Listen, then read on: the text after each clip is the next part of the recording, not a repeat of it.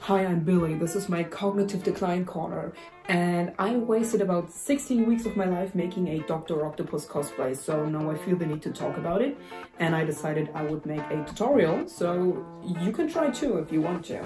And just a preview, it's gonna be good. You'll learn. Stay tuned. So of course I started by making a plan. I was gonna start with myself, and I would need boots, I would need a coat. Actually, I would need 2 coats. I would need pants for sure, the girdle. Now I know it's more of a tits out kind of look originally, but not for me, so I wore the turtleneck. And then I thought, wait, something's missing, right? The tentacles? So I added those in, and then I was thinking, man, this is kind of lame. What if I put like the lower 2 tentacles on the floor? And I did that. And then I thought, man, what if I was able to move one of the upper ones? And so, well, I put my arm in there. And of course, the glasses and perhaps the hat. Now, before we start, I want to make something very clear. This cosplay was awful. Never before have I made anything that just went this wrong. Every step of the process was either excruciatingly boring or so difficult I wanted to just give up. I had to make so many compromises and rework and rethink stuff. Never was there a point where I felt accomplished or like I had done something well or like felt good while doing it, you know? Like, you don't want to do this. I shouldn't call this a tutorial. I should call this a warning. But if you want to watch me suffer through this, you're very welcome to do so, and I would appreciate it a lot. First off, here's a list of the main materials which I used. I might have forgotten some, but those are the main ones.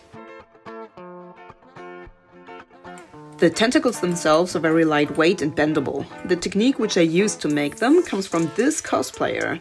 She actually made her own Doc Ock cosplay and it was so freaking cool, like it inspired me to make mine. Shout out to her, you should definitely go follow her. I made my first segment from EVA foam, and then I used silicone to make a mold around it. I actually made 3 molds to have it quicker later, and I had to do this twice because the first one was too big. So then I could start actually making them. I used polyurethane, which is a 2-component foam. Please be careful with it. It's it's cancerous if it's not cured. Also, do definitely use release spray or the residue on the molds will break everything. Also, I noticed that I had to do it in the heat, because if I didn't, those things would shrivel up and become unusable. So you should definitely do it outside, because it's toxic, and you should leave them in the sun. I would then do this 190 times or less over the course of the summer. And each time I made a new batch, I would paint them. First, I would use a primer, which did not necessarily work. I had to scrape it off again. Then I painted them black. Then I added a silver coat by hand, which is important. And then I painted them yellow and red. After I finished my segments, I bought 25 meters of protective cable tubing and I fit them all on there. However, in the top right tentacle, I added 1 long painted black aluminum pipe instead of tubing, so it would stand up. It's the only one that isn't flexible. Because I'm quirky like that, I will call the death flowers by their official names, and they're called Harry, Larry, Flo, and Mo. Flo was super easy to make. I just fit her together. She can't do anything. She is just like made of plastic. But Mo was really tricky because I decided to make her a puppet. Here's a sketch of her insides. I had my hand in this glove, and on my index and middle finger there were fishing lines attached like this, and through little holes they led into the death flower, and it kind of, like when I pulled my finger, it pulled the segments open. It's a cool technique, actually. I use it a lot. My hand is stuck inside this cut open water bottle, and it really hurt, but that's business, baby. And I stabilized everything using these thin aluminum plates, and I still don't know what to call them. Conveniently, I own these metal springs, and I use them to pull the segments back together. For the movement, I just used like normal small hinges. My index finger pulls it fully open, and my middle finger only pulls open the last 2 segments, like this. Bro, I was so proud when it finally worked. Also, everything was way too heavy, so when I moved it, it flung around everywhere. So what I did was I put more fishing line on my thumb and on the secondary segments of the pedals, like on the inside. And when I pulled my thumb, it would pull them closed, and that was really smart actually, yeah.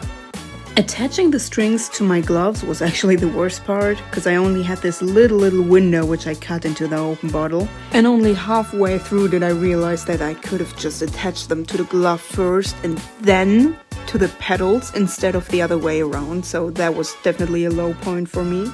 Finally, I added another aluminum plate which would then go over the edge of the bottle a little, and I attached a Velcro belt there to fix it to my wrist. Something which I unfortunately had to scrap because it did not quite work was this mechanism.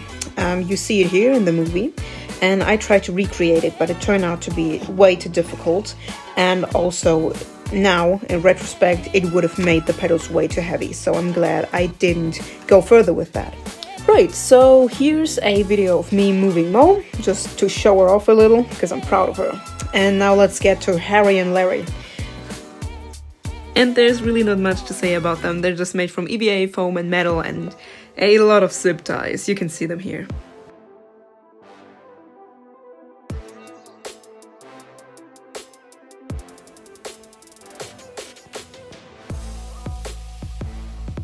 Now, how I attached them is I had this little plate on which I screwed everything, and on the other side of the plate I had aluminum or whatever, I don't quite remember, things sticking out, which I would then push into the tubing of the tentacle so it wouldn't move, which worked quite well.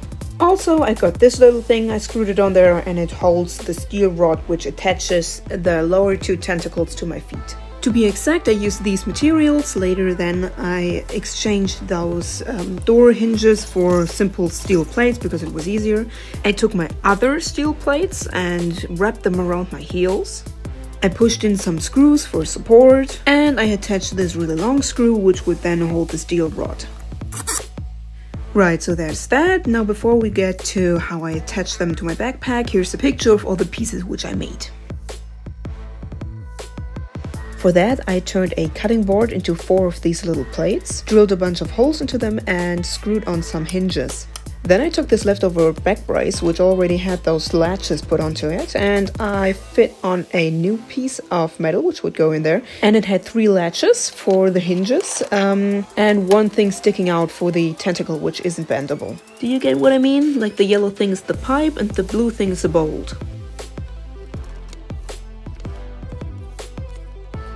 And for the other 3, I basically just tied the hinges together with these little key rings. You can see them here. Now, usually cosplayers use these pipes and it's all fixed in place, but mine had to be bendable and movable, so I used this mechanism instead. Unfortunately, I would soon find out that these tubes would break, which actually did happen at the convention, but you know, there's nothing that hot glue can't fix. Now, I didn't attach Flo permanently to her tentacle body. Instead, I added a carabiner to a rubber band and then kind of just linked them together, which pulled her backwards, and I stuck her in there and she kept in place. Now for Mo, you can see I cut open this hole in her side and I added these thick rubber bands, so when I stuck my arm in there, it wouldn't just slip out. Also, this foam is to keep it more comfortable. And if you take a look inside, you can actually see that the tubing broke there too, and I just stuck in some hot glue and hoped for the best.